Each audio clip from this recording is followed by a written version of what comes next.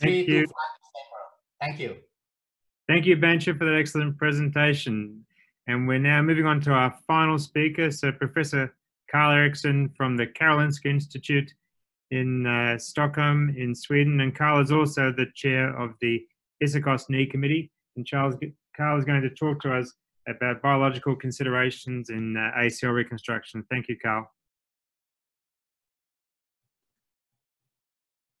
Thanks, David, and thanks, Patrick. And it's a great honor to be among this distinguished panel of speakers.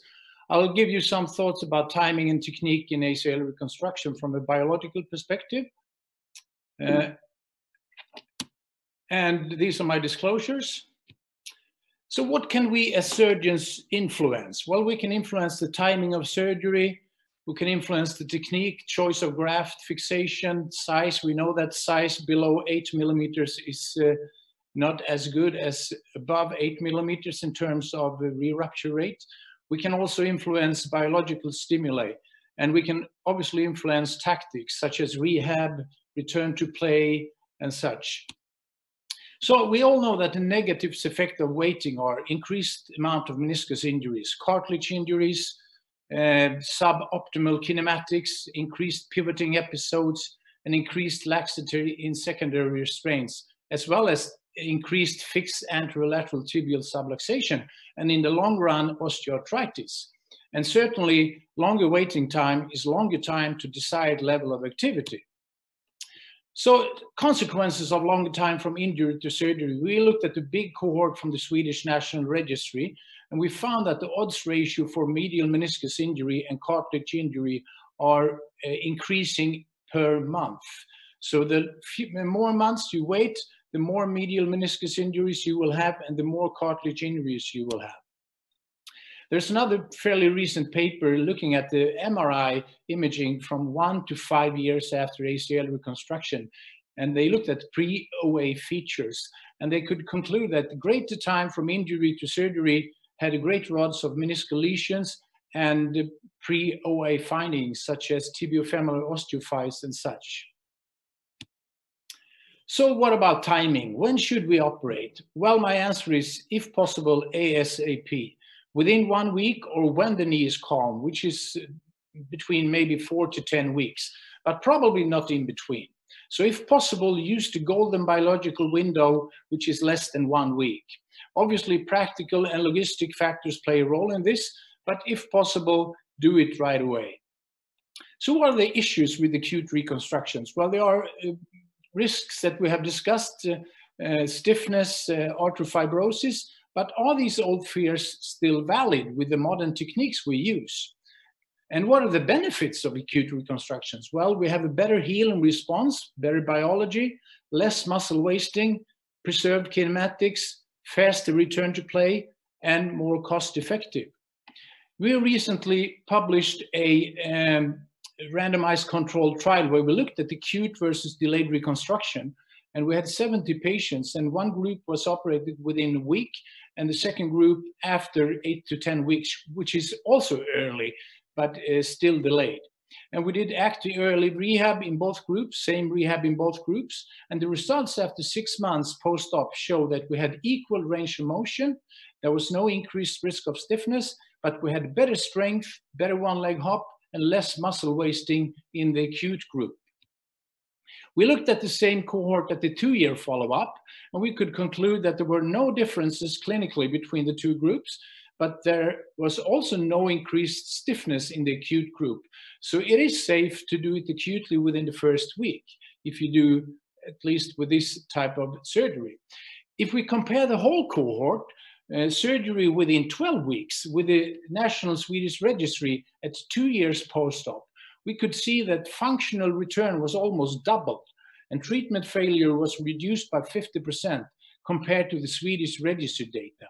So operating within the first few weeks, first 2-3 months, seemed to be a good thing in order to have better results. And here are the COOS figures for those 2-year follow-ups. You can see at the top is the acute group, and in the mid part, the blue line is the delayed reconstructions between 8 to 12 weeks. And at the bottom is the mean for the Swedish registry at 2 years. And they were significantly better in all domains if you did them early on. So we also looked at the cost and the socioeconomic consequences comparing the acute and the delayed reconstructions. And we could conclude that acute reconstruction results in less sick leave days and as such fewer indirect costs to the individual and society compared to delayed reconstruction for ACL injuries. We published this recently last year. And in average, in the acute group, they had 57 days of sick leaves, and in the delayed group, they had 89 days of sick leave, which was almost always divided in 2 periods, 1 period after the injury and 1 after the surgery. So let me introduce you to the concept of ALNABAP, which is my philosophy. As little non-anatomical and biological as possible. But let's face it, we cannot be 100% anatomical and not 100% biological, but we can try to be as little non-anatomical and non-biological as possible. First of all, we have to do like Dr. Fu is always saying, try to hit the insertion sites. So that's the crucial thing. Try to be anatomical and with your graft positioning. But biology is what happens in between the implants. We have the graft remodeling within the knee, and we have the healing in the bone tunnels for fixation. So what is a biological insertion? Well, a tendon to bone healing with direct insertion. That's a biological insertion of most ligaments. And in biological direct insertion, you have an intermediate zone with hyaline and fibrous cartilage and a direct ingrowth. So you have 4 different layers, and then you have the Sharpie fibers. And direct healing is stronger and faster healing compared to indirect healing. But direct healing requires additional factors to the graft, at least to soft tissue grafts. So you need to add biology. And periosteum or fresh ACL remnant tissue is the biology that could give you some help because they contain pluripotent stem cells, which are essential for direct tendon to bone healing. And tendon graft without the biological augment will give you indirect healing, which is weaker, and it's sort of a scar tissue healing, and it takes longer time to be properly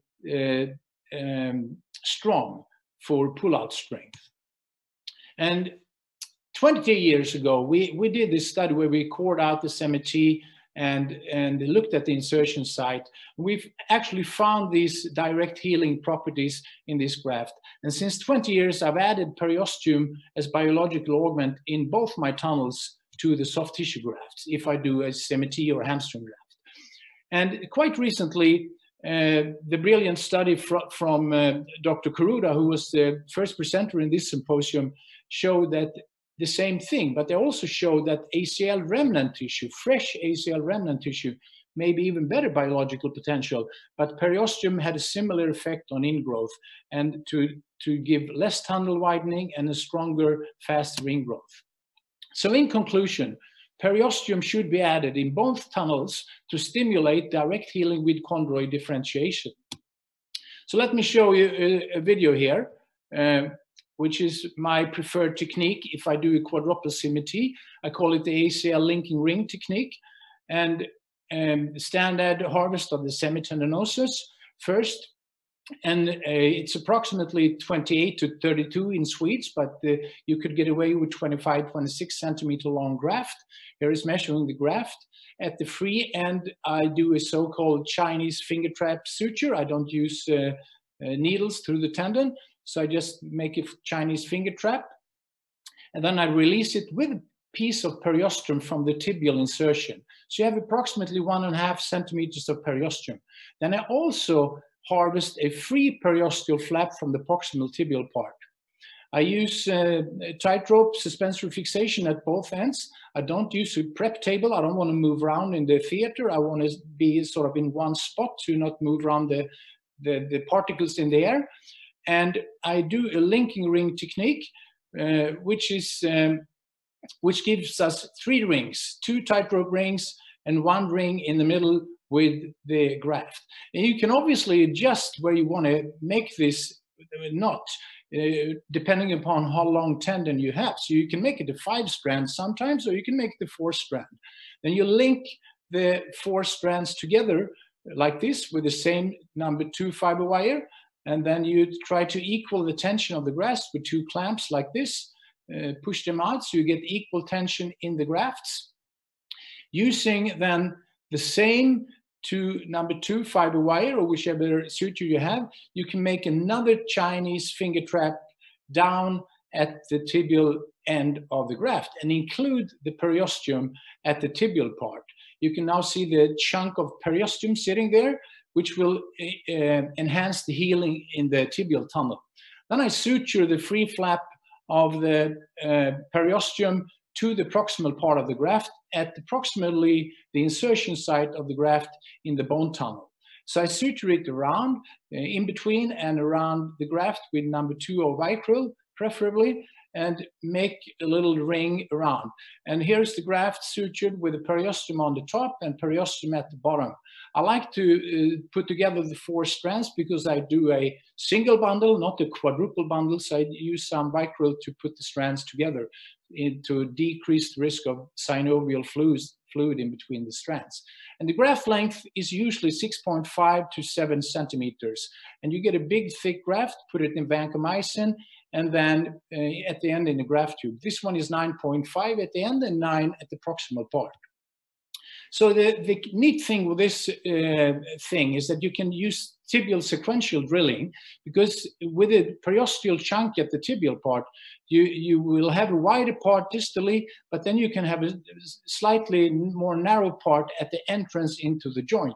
So you actually get a natural stop into the joint of your tibial part of the graft. And then for the femoral part, you have the periosteum approximately where the insertion site on the femoral footprint is. So optimization of ACL reconstruction is to add biology. You get a faster, stronger healing. I think direct or early treatment is more cost effective, gives you less secondary injuries, and gives you early return to play and improved outcome. So the concept of time as past, present, and future is an illusion, but the concept of timing and biological approach in ACL treatment is for real. Thank you very much. Thank you very much, Karl. It's a very interesting, very thought-provoking talk. Now, we're running a bit behind, but we do have lots of questions, and we're going to do our best to get through at least a few of these questions. And I'd say if you are able to, you can go to the Q&A box and type some answers in for us so we can try and get through all of the panelists' questions. Now, I'm going to start with a question for Professor Freddie Fu, because I know, Freddie, that you have to leave. Yeah, I have to go to Mexico in a few minutes. Yeah. Can you answer one question for our audience, Freddie? Yes. One person has asked, which of the bony morphologies do you assess preoperatively, and how do you do it, and how do you use it? While we're still learning about it, we do 3D CAT scan, and we also measure all the north side as good as we can. But I think it's still a long way to come, and I need all of you to help me, because we're looking 2-dimensional, which is okay, but the real thing is 3-dimensional. So I think I see now papers recently from different centers are looking at 3D, like from Bancha, from other people, which is very good. So I think it's a long way to go. The rotation, the tibial slope, and all those things is very complex, I think. And this is like, even for Andy Williams, you know, when do you want to do the extrarticular? I think the bony morphology probably have some dictation about that too, you know, not just the ligament itself. So all those things provides with the indication for the surgery, I think, is important. The simple thing like the morphology of the notch, if it is a small, short notch, if you're going to do a BTP big size, it's going to be a big problem in some of those cases. So I think if you look at those things, it's going to help you, you know, tremendously. But I think in the future, we have to look at much more and need one more science and one more study. Well, thank you, Freddie. Thank you for being involved tonight. I know you have to rush off, but I'm sure you can hear the applause coming from around. I'll stay as long as I can. I will stay for a few more minutes. I already tell Mexico I'll be late a few minutes. Okay, good. Well, thank you. You stay as long as you can. Patrick. Yes. So, Clarida, questions for you from the attendees, right? One question I pick up for you is that, how do you fix the graft in the tibial and femur side, and do you fracture between the tunnels, right? Yeah, thank you very much for the question. I use ultra button, is adjustable button in the femoral side. And tibial side, if graft is long enough, I put the interference screw to fix the graft. We have a small size interference screw, 5 millimeter. So even if the graft is small, we can fix a double bundle. And sometimes it's very short, I put the post screw. Okay, so I suppose that, do you have any experience fracturing between the tunnels? Time zero, I have never, but 1 year after I take a CAT scan and I found some tunnel coalition. Oh, breaching of the tunnels, right? Yeah. Yeah, okay. right. It did happen, right? Thank you very much. There are lots of questions. Probably you can go to the Q&A box and answer some of the questions from your fans, right? David, shall I follow to ask Chen Xiyi the other questions, right? Yes, you can ask Chen Xi a question. Yeah, Xiyi, are you here? Okay, I'm here. Now, a lot of the attendees want to know how do you choose the isometric points over the femur and tibia, right? So actually, I have already published in my paper in OGSM last December. So the traditional techniques book say there is no isometric, but in clinical we also found that in sometimes we can do the isometric the graft the ACL reconstruction. When we install the ACL, we measure the graft tunnel motion. We can observe that during from the 0 to 120, the graft always keep the distance. There is no throughout or per out. So this is why we try to do this technique. So as you know, the synthetic ligament have very low viscoelasticity and very little elongation. So this is very important that you put the artificial ligament in the joint. If you fix in the, you put the wrong bone tunnel insertion, well, your operation will be failure. The patient have a limitation of range of motion, and the graft will be ruptured with exercise. So you cannot. So as I described, the femoral insertion should be located in the later condyle region.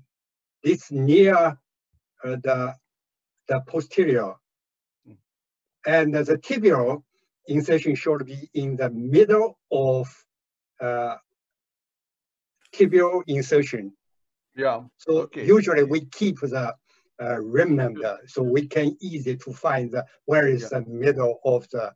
Thank you very much. Yeah, that's an important question. And indeed, some other questions are also directing to you. So you may like to go to the Q&A box and answer some of the questions raised by our friends. Okay, thank you, Xiyi. Right. So I'm going to go. Bye bye. Thank you so much. Thanks, Freddie. Right. Bye bye. Thank you, Freddie. I enjoyed the whole thing. Thank you very, very much. Thank you. Thanks very much, Freddie. Bye-bye. Thank you. Now, I have some questions for Andy. Andy, are you there? Yeah, I am typing out answers. I thought you. I could see the questions disappearing. You see the top of my head, probably. So there is one question which is a fairly quick one. What is an LET? And then probably the most common question I'm seeing coming through for you is when do you do it and who do you do it for? Cool. So LET is lateral extra-articular tenodesis, something like a McIntosh or a Lemaire or an Ellison procedure. It is not an ALL reconstruction. I'll say that again. It is not an ALL reconstruction. That's something different.